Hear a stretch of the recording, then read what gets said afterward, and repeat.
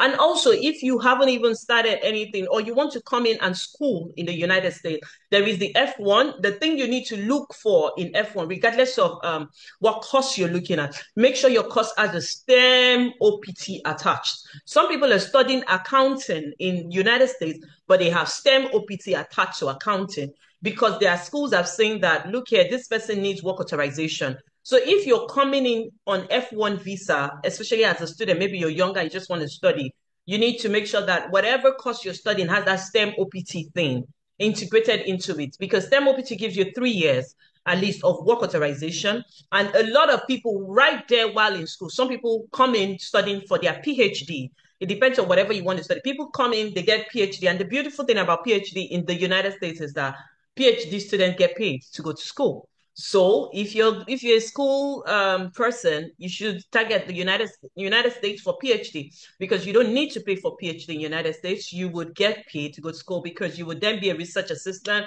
assistant lecturer. That automatically goes to the PhD student.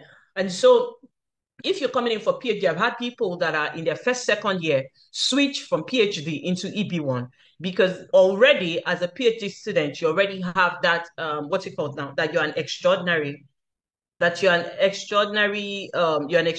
talent in the United States.